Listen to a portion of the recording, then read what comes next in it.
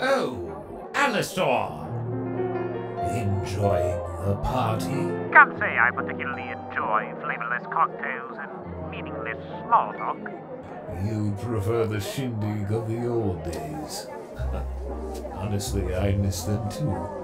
Times were much wilder then. There was so much to gain and much less to lose, I suppose. What? Like your weight? I swear you're half the size you used to be. Modern meat simply doesn't satisfy me. And you're one to talk with your oversized noggin. Ha ha! I managed to slim down from the success of my ventures. The same ones you abandoned. I never abandoned them. I was always just so camera shy. Is that so?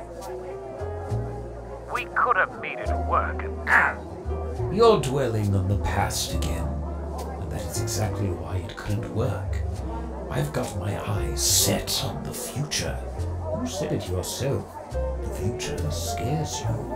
I've been looking for someone, anyone, that could possibly see my dreams the way I do. I have no idea if I found them, but I have to keep moving. So don't get jealous. You're not the only one to disappoint me, old man. Ha! Bastard. Prick. But really, if there is one thing you should truly move on from, it should be me.